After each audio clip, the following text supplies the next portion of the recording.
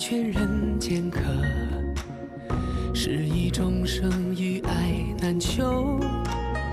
但去尘埃又会如何？此心可无不可休。造化酿成风月一滴泪，伫立的悲心梦蝶梦秋水。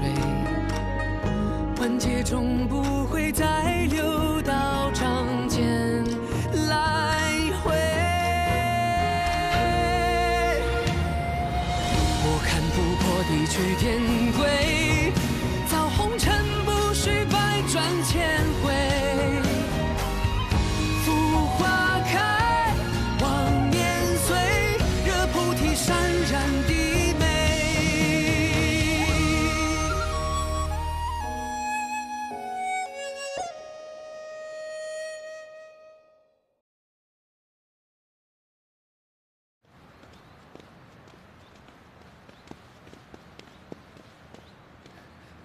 迎灯姐姐，姐姐升官大喜，百事顺意，连姿容神气也远胜往日。你我都出自帝君门下，何须行礼？必矣。姐姐自离宫后，一早考取仙阶，升任仙官，如今已是一阁之首，可见这偃虚天宫众多仙士，帝君对姐姐特别的不同啊。帝君可在宫中？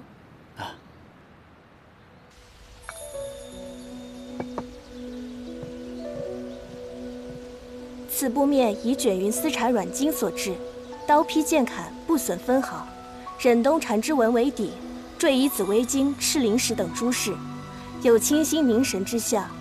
此布面从装饰到镶嵌，都是银灯掌事亲手所制。会员玉带破损，虽为无知仙士颜淡所为，但妙法阁仍有失察之责。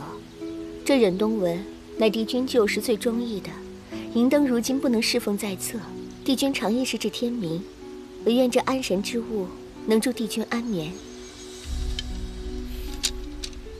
不必了。那仙士虽无知鲁莽，但已经将玉带补好。这布面每一过重，甚是铺张，本君消受不起。这汉淡绣样过于轻浮，针脚又如此粗鄙，怎可为帝君所用？帝君若不舍旧物，银灯已带了金线银丝，愿亲手修补，必使帝君满意。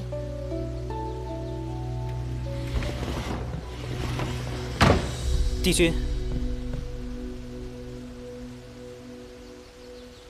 帝君，颜淡已将您教予的仙法典籍全部誊抄完毕，您是否要现在检阅？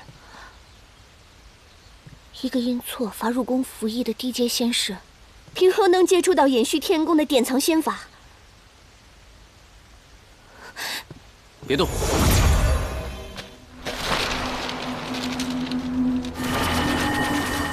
操控术！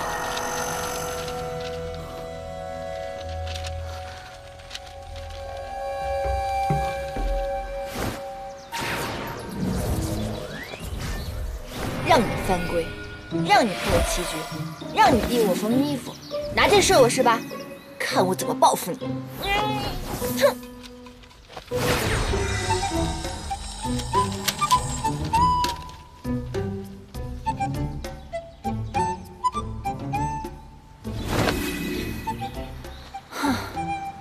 老天有眼！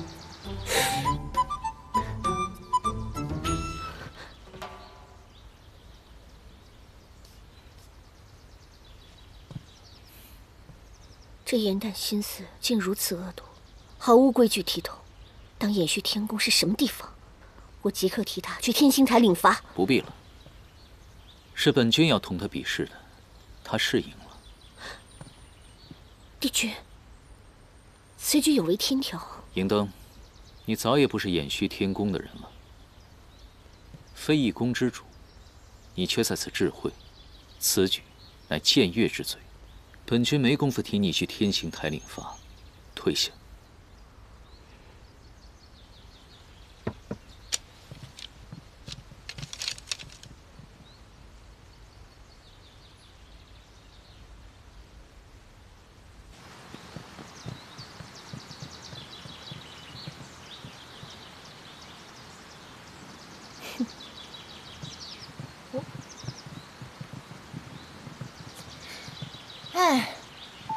现在的仙子，脾气还真是喜怒不定呢。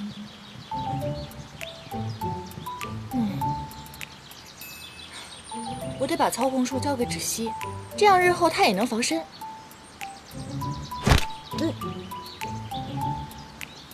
陆景等会儿会把清心咒送到你屋里，抄10遍。对了，清心咒有16次。你这小人，有本事出来单挑啊！你躲在里面算什么英雄好汉啊？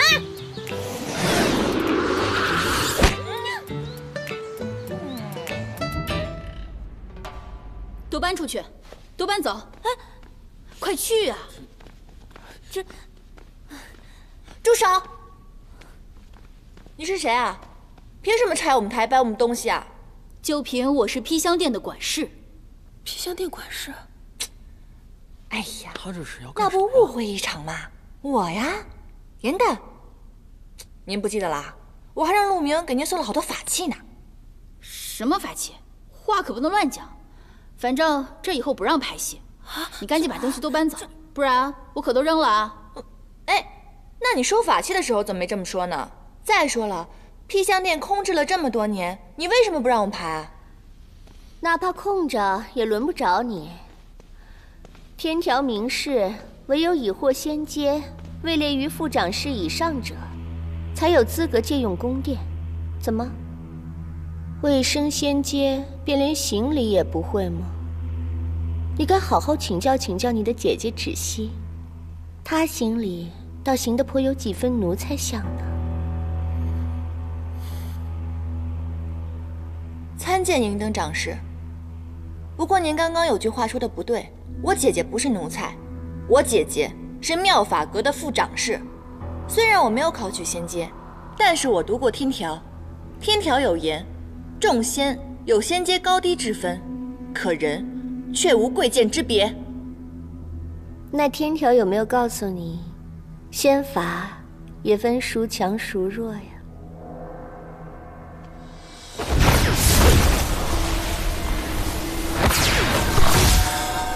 快想想办法！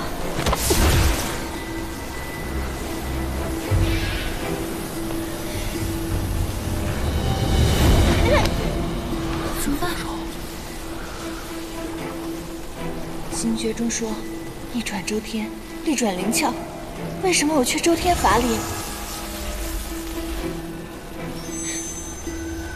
先气凝天穹，再行逆转，然后是飞鸿于胸。飞鸿于胸，虚怀于外。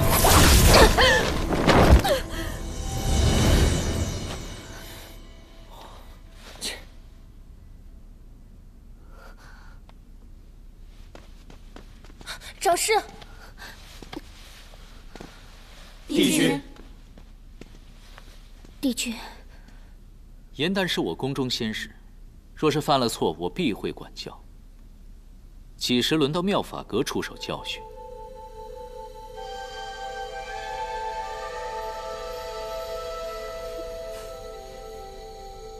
疼吗？银灯不敢说疼。该疼。欺凌仙使，骄横刻薄，这不是一阁之主应举之德。思璇触犯情节，是你告发，他确实有错，我唯有一叹。但是本君的人，你动不得。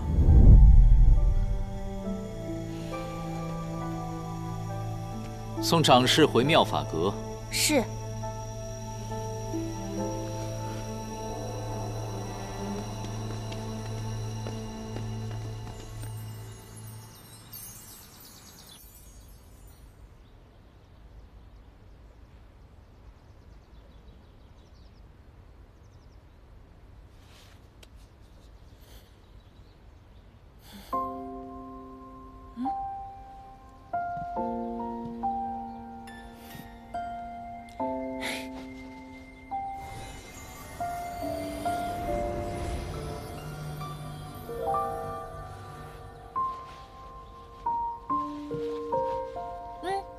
你是小韩晶啊？银灯常年苦修小寒经，我也就跟着学到了些皮毛。倒是你呀，来了延续天宫后，见识倒是长了不少嘛。别提了，应月那个小人天天罚我抄书，想不长见识都难呢。小寒经是万年前的古籍，按照当时的修炼之法，肯定跟现在完全不一样了。如果真的要练的话，连口诀都要变一下了，麻烦得很。你倒是抄书抄出了不少见识嘛，说来听听吧。比如经上说先天机后玄苍，可是在我看来，如今天庭众仙的修炼习惯应该是先玄苍后天机，不然气息会凝滞，而且威力也会减损的。这些是帝君点化你的吗？当然不是了，那个小人怎么可能这么好心？都是我自己研究出来的。你呀，修为不精，上来就接触到这些高阶仙法，容易糊涂，而且你万万不可自作聪明，牵强附会。刚才这番话要是让别的仙官听到了，治你个不敬法典、辱没古仙人之罪，可怎么办？那我便只能求芷溪仙子给我一条活路，给我一口饭吃了。不与你说了，我真的得走了。哎，你去哪儿啊？有什么事比你亲妹妹还重要？各宫法器200年更换一次，上次例行巡检时，妙法阁中有几件法器因年久破损，天不至损毁名录之中。掌管焚元炉的潜云宫提出，由于此次损毁的器物过多，所以要妙法阁提前将法器送过去，今夜由我送钱。这里面是不是有紫薇瓶？你怎么知道？他们怎么能让你去送呢？我是副掌事，向来就负责这些啊。怎么了？没，我就是觉得这夜黑风高的，各个宫都不太平。姐姐，要不然你别去了，换个人吧。你怎么还操心操到我头上来了？你就应该多动嘴巴，少动脑子。我真的得走了。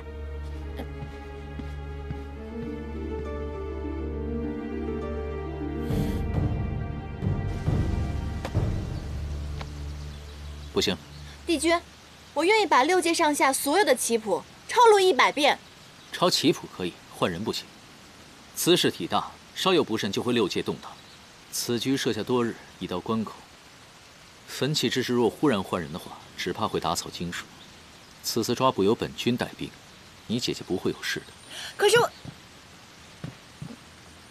可是我上次差点死在魔族手里，而且这次不光有仙界的内应，还有魔界的奸细，还有一群天兵天将。这万一混战一打起来，你肯定只顾6界的死活，你不可能顾我姐姐性命的。你在质疑本君？没错，我是在质疑你。6界的安危很重要，可是我姐姐的命也很重要。你们设局让她当鱼饵，却不告诉她前因后果，也不问她愿不愿意，你不觉得这很不公平吗？哎，颜淡，别过来！不过现在有一个县城想做烈士的人，我愿意代替芷溪。我们是同根双生，我可以用转容诀短暂的变化为对方的容颜，只要所见之人不施法查探，就不会有人知道，这样不会扰乱帝君您的大计。如果出现什么意外的话，也不会给人落下画饼的。画饼？我看6界话最多的就是你，早晚把你的嘴给缝了。帝君，芷溪是我们四叶菡萏一族的希望，上天有好生之德，望帝君成全。实在是过早。远了。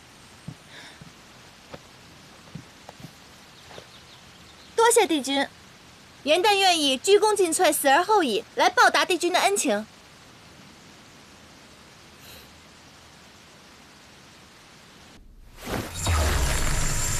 先至玄苍，后行天机。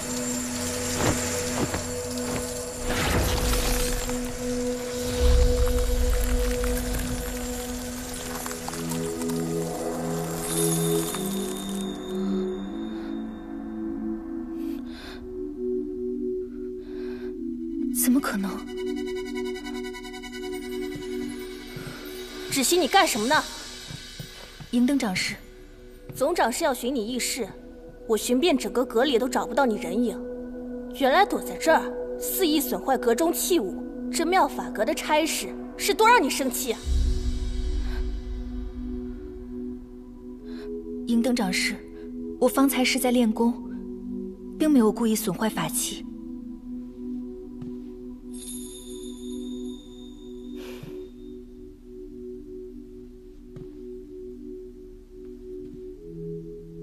你上午去偃虚天宫找你的好妹妹了，是不是？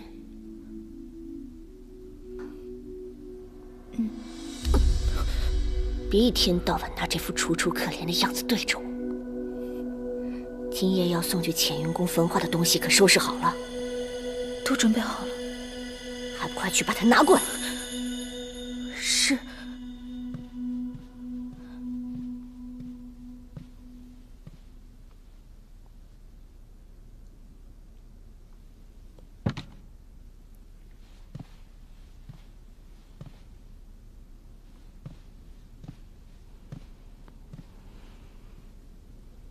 7件都在这里了，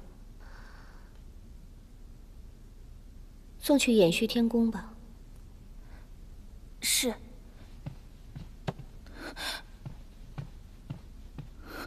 为什么？今夜不是该由我护送吗？刚刚帝君传来密旨，这批法器转交偃虚天宫颜淡护送。妙法阁分内之事，从未有过交托于外人的先例。你们姐妹俩到底商量了什么好主意，让帝君觉得妙法阁连这点小事都办不好？我没有。你没有？那你最好问清楚你妹妹，她抢的不只是妙法阁的差事，更是你芷溪的差事。刚刚这个巴掌也不是我给你的，是你妹妹赐你的。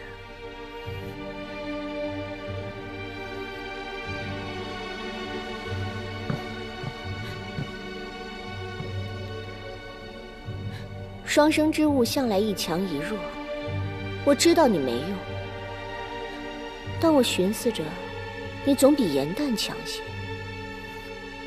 若真是我看走眼了，我先下告诉你，妙法阁不收废物。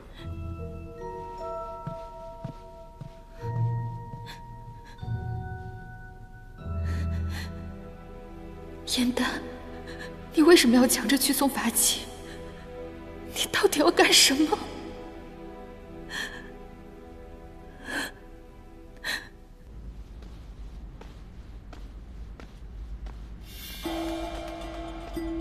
你已熟读宫中仙法秘籍，寻常魔界中人不是你的对手。宫外巡逻天兵已得我授意，随时可破门接应。你发髻上的珠钗有以影监察之效，若贼人出手，我即刻便知。能将紫薇瓶添补至焚毁名录之中，必有仙界仙官作为内应，最好识出那人是谁。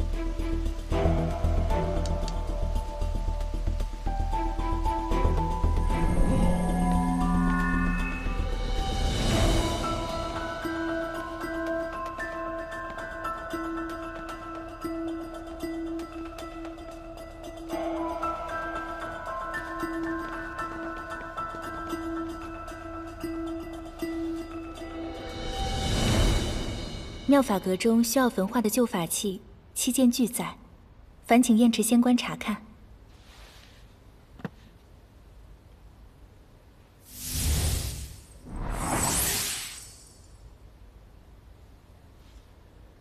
芷溪仙子办事向来谨慎，我还有什么不放心的？深夜办差辛苦，我已让仙师备好了茶水，不如仙子先去屋内稍坐片刻。这本就是我分内之事，何敢谈辛苦二字？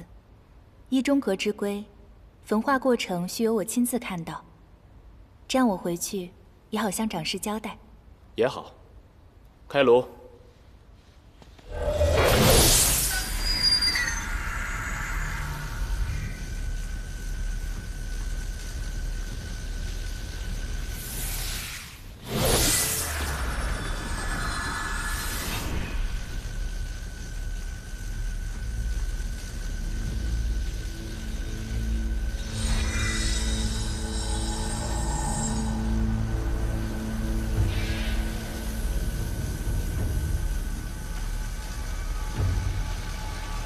放开我！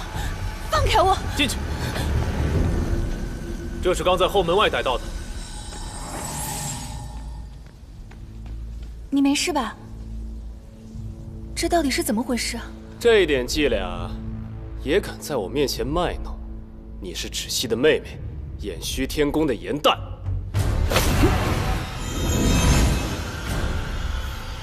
你不是我们潜云宫的，你是何人？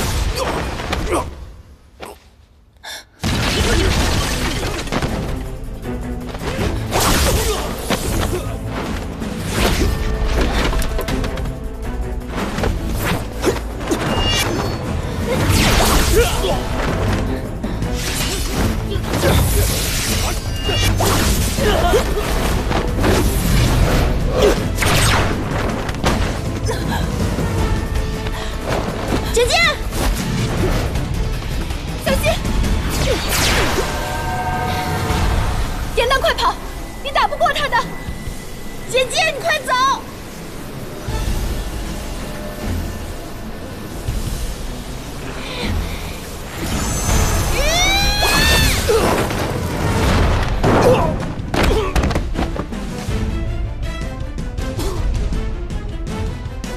我也太厉害了吧！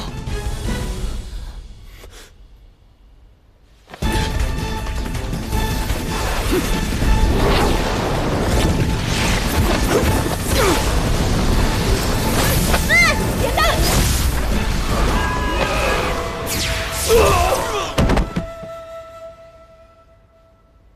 女君，救命啊！打他们！手。啊不！松不！这人都倒了，你还要抱到什么时候啊？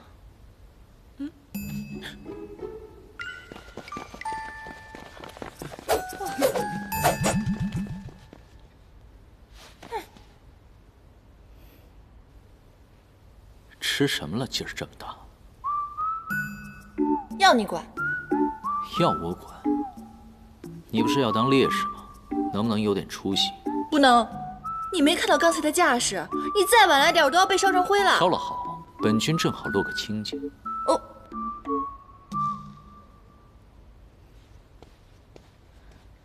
参见帝君。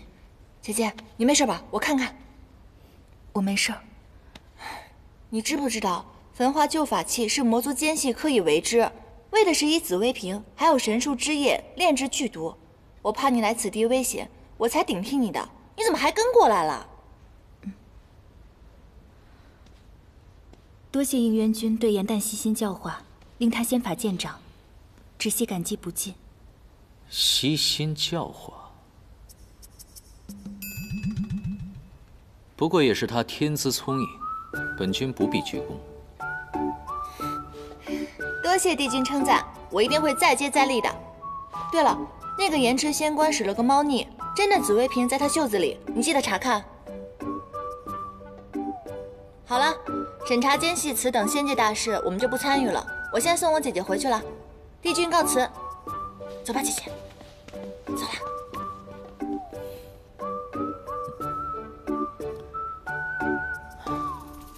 我们从小一块儿长大，芷溪的功课最好，修为最强。如今颜淡得应渊君的教化，仙法突飞猛进，恐怕早盖过了芷溪。双生之物，一强一弱，只怕之前是我们误把山鸡当凤凰了。说谁山鸡呢？谁天资平平啊？你天资卓越，你怎么不考个仙官啊？你怎么不当个副长事啊？他要是天资平平的话，我看你是天资奇差。你不光奇差，你还坏心眼儿。你心眼怎么那么坏呢？你还跑是不是啊？我帮你去教训他们。不必同他们置气了，更何况他们说的也没错。帝君不是一早就说过了吗？我的确是那个弱的。你怎么能听那个小人帝君说的话呢？你现在是众仙子当中最优秀的那一个，你也考上仙阶了，并且是仙官，谁还比你优秀啊？可是今日我敌不过燕赤仙官，你却能几招将他制服。哎呦，我那是碰上运气了，我不过是恰巧读了几本仙书。如果你在演虚天宫被教习的话，你肯定比我厉害，一招就能把他制服的，真的。我没有那样的运气。你快走吧，就送到这里，省得银灯看到又要刁难你了。可是，行吧，只希你记住了，不管别人怎么说，你在我心里就是最厉害的，是那个永远会保护我的姐姐。别瞎想了，那我先走了。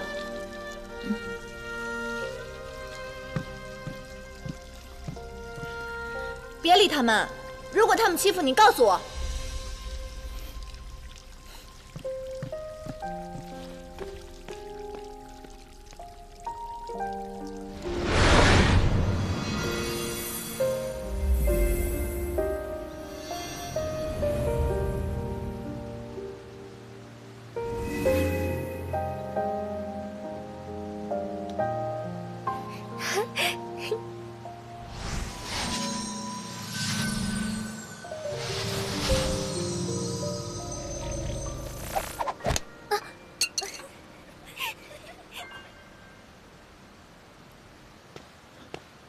没事吧？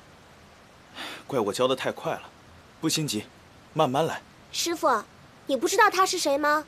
他很有名的，邯郸画人解妖池之威啊，那可是段佳话，全仙界都知道。双生之物，一强一弱，他肯定是弱的那个。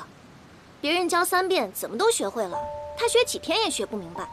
不是教得快，是他笨。就是啊。好了，不要一人是非。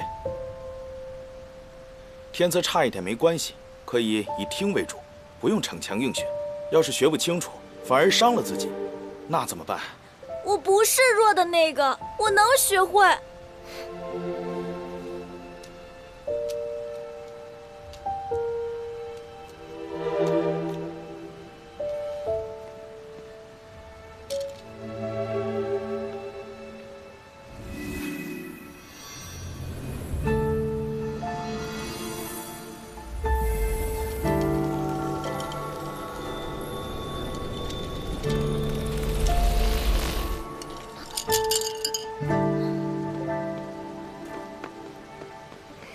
芷溪，我昨天在藏书阁翻到了好多本捉妖打怪的细折子，可好玩了。你要不要一起去？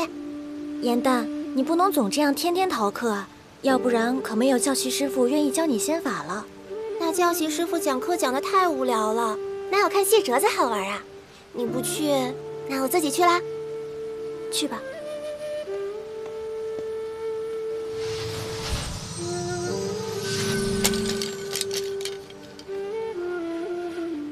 我帮你收好啦，不用谢。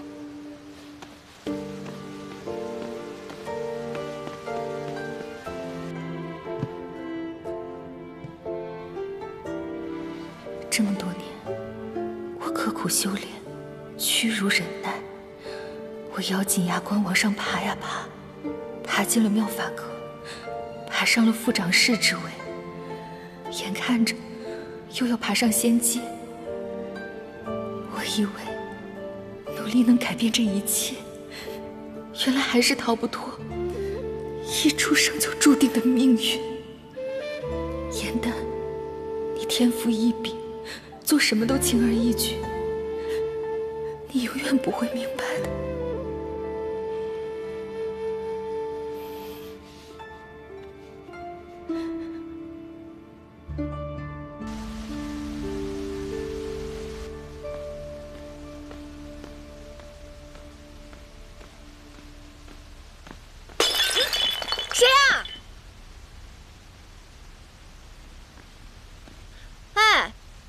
你坐那么高干什么？你仙法那么高强，就算是往下跳，你也摔不死的。你不光摔不死，你还会连累我这个可爱又无辜的小仙士，你可别想不开啊！一步。你干嘛？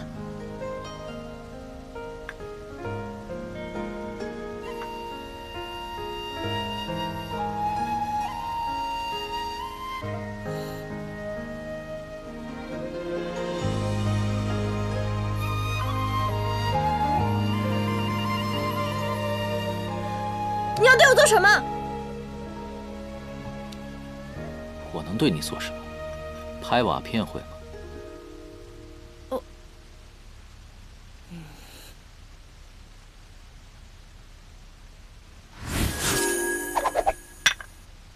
怎么样？我赢了，喝酒喝酒，哎，多喝点啊！哎，喝。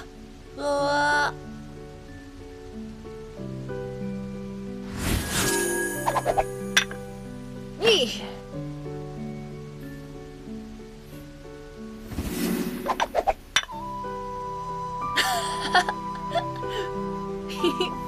来，马上。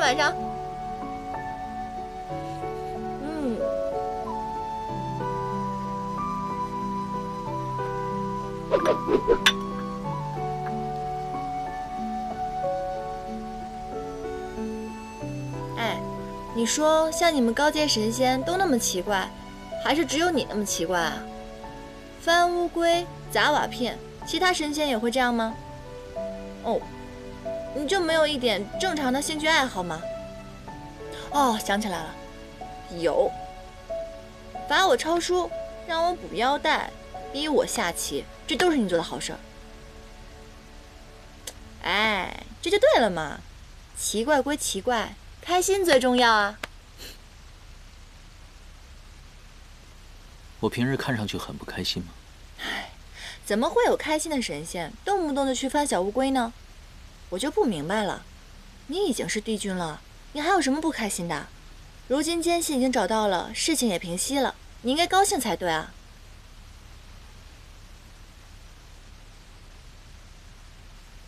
只怕事情还没有平息，又要开始了。当你很渺小的时候，很多事情你都可以去改变，就像你一样，排戏、捣乱、交朋友。一旦身居高处时，很多事情你根本都改变不了。所以你就打算跳楼？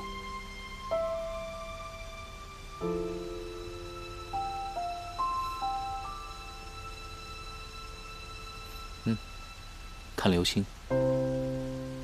看流星？那不是凡人的说法吗？他们都喜欢对着流星许愿，但他们却不知道，其实这只是天上布星的神仙挥一挥自己的拂尘而已。但是他们都相信自己许下的愿望会实现。那你呢？你许了什么愿望？6界太平。嗨，怎么会有这么虚伪的回答？怎么可能有人许愿不是为了自己啊？那你告诉我，你许的愿望是什么？只是为了自己吗？当然了，还有我姐姐跟我朋友，我也会帮他们一起许。你身为帝君，心里就只有6界，难道就没有什么求而不得的事情，还有关心在意的人吗？对我来说，维护6界的安好才是最重要的。除此之外，我心里装不下其他。6界之战，养息万余年，如今魔族的兴起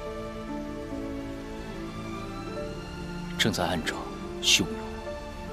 若战争一旦开始的话，这万年的努力和平静都会化为虚有。那如果旁人不知道你的牺牲呢？或者像九级一族那样被人遗忘，或者被人唾弃，你也愿意吗？作战不是为了美名，也不是为了被铭记，而是为了停止战争。见过生灵涂炭，就不想再看到往日的景象再出现。还好我生在太平盛世，不用想那么多。有些事情是一定要经历过才会懂。不过你这样也挺好，一个无忧无虑的小仙，什么也没有经历过，不用去想，那就希望自己的愿望没有白许吧。好了，不说这些了。你努力排戏，无非是想在瑶池盛宴表演时拔得头筹，好让帝尊赐你一个恩典，对吧？那你说说，你心里不虚伪的愿望是什么？找靠山啊！那本君这座靠山不好吗？帝君，您是仙尘不染，我不配。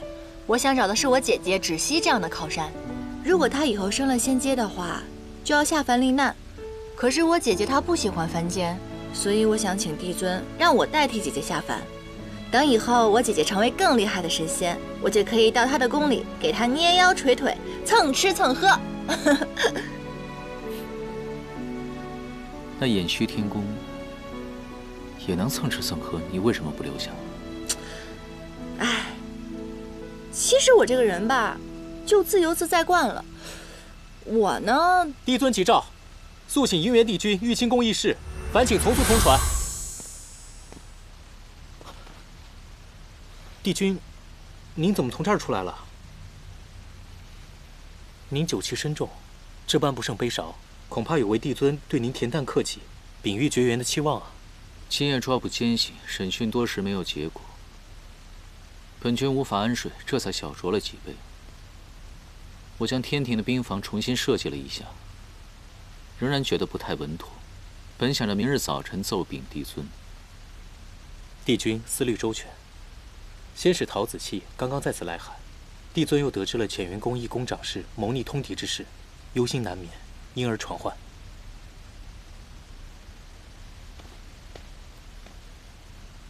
这几日宫中来了几只灵雀，正在房上筑巢。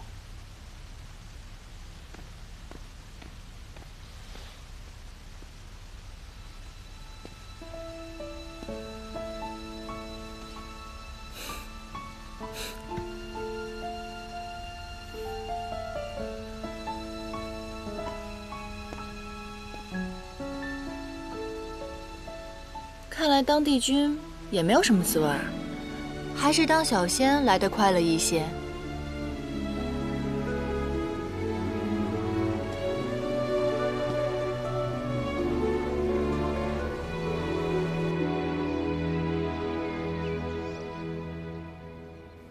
你此去需万事谨慎，魔界暴乱无休，天庭兵防调整，为的是有备无患。日后如何，尚未可知。我们是一同经历过创世之战的兄弟，你还有什么可不放心的？要我说，天牢里那几个谋逆的仙官和贼子都是硬骨头，他们若不肯招，杀了便是。我提着他们的人头丢到魔界去，这虚实才算是探得彻底。若真有万一，这天庭也算是师出有名啊！啊？很好笑吗？桓钦，创世之战时你冲动鲁莽，老是顶撞帝尊。这些年我还以为你改了性子，没想到你还是如此强硬。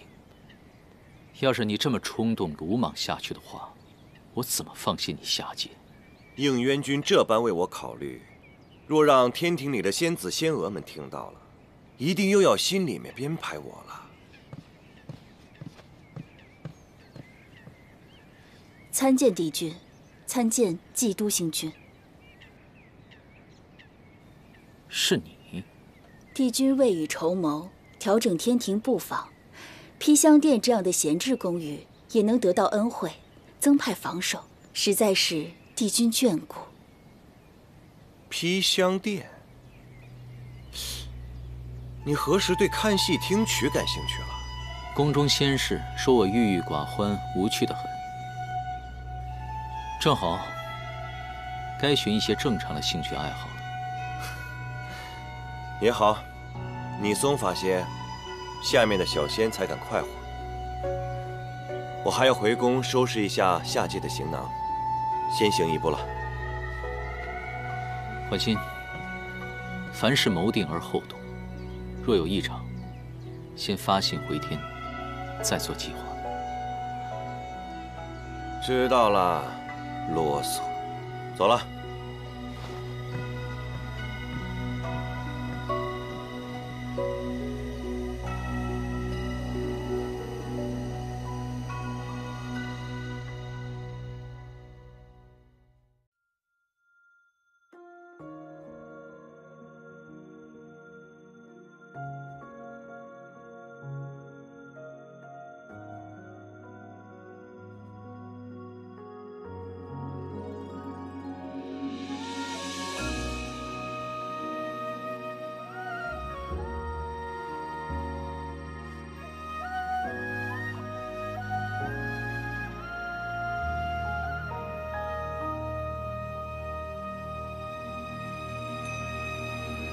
褪色的回忆是月落如霜，满地碎木枯黄，会走出一滴泪吞海银浪，执迷于遗忘。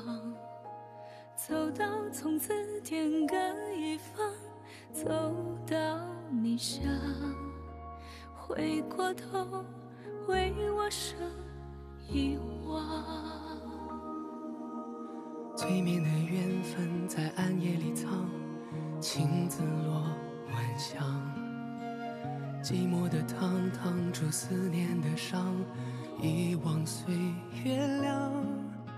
洗尽纤尘仍有你依稀模样，轮转中为思念疯长。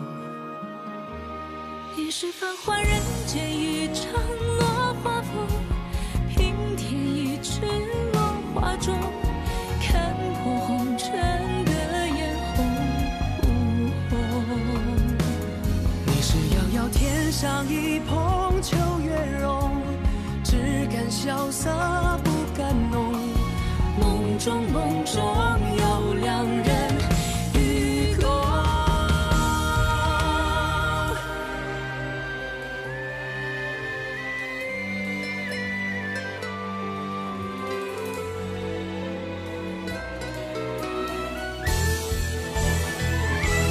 与君别后，一生我下转一角，山海无路万心中。